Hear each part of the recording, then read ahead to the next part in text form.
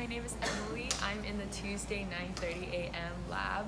My lab TAs are Michael and Mythreyi, and I'm going to show you today how to use vacuum filtration to filter precipitate from a solution.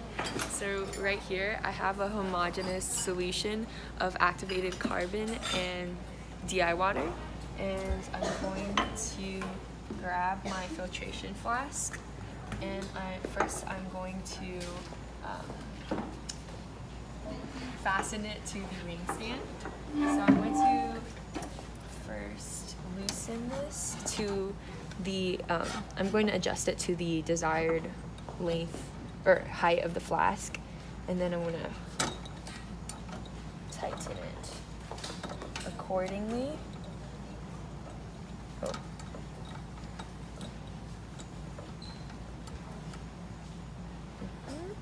And then I'm also going to fasten this part of the ring stand, the arm, and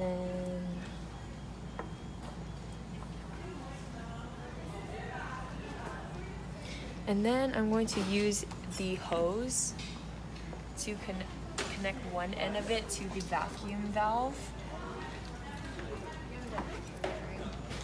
And then I'm going to connect the other end to the arm of the filtration flask. And then I'm going to grab the adapter and put it on top of the filtration flask. And then I'm going to place 2 pieces of filter paper inside the Buchner funnel, and then put the apparatus on top of the adapter. And then next I'm going to put a few drops of distilled water around the sides of the filter paper so that it adheres to the Buchner funnel, and that the solution does not go around the sides of the funnel. And next I'm going to turn the valve on. And a good way to test if it's working, if the vacuum valve is working, is if you try to lift this funnel up, this Buchner funnel up, and it does not budge. And so now we're going to start filtering the solution. So I'm just going to slowly pour this through the funnel.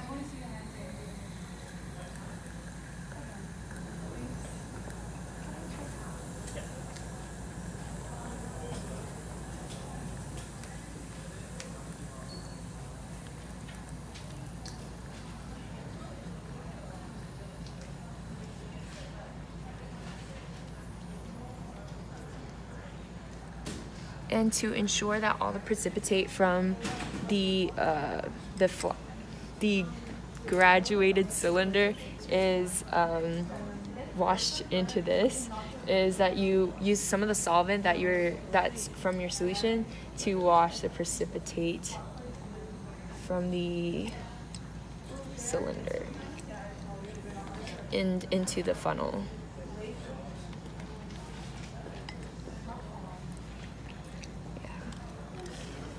And then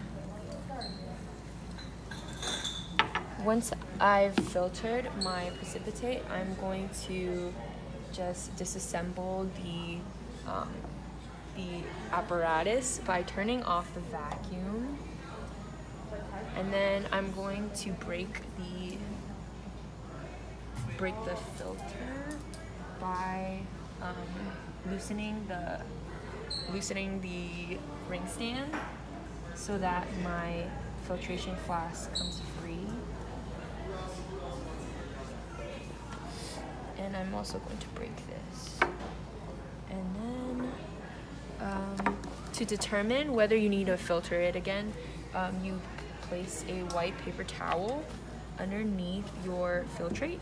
And then my filtrate is completely clear right now. There's no precipitate that's in the filtrate, so I'm not going to filter it again. But if there were to be a slight discoloration in the filtrate, or if you saw any like little solids a precipitate in the filtrate, you would have to filter it again. But since there's none, we are good to go. This is the precipitate, and yeah, that's how you filter a solution using vacuum filtration.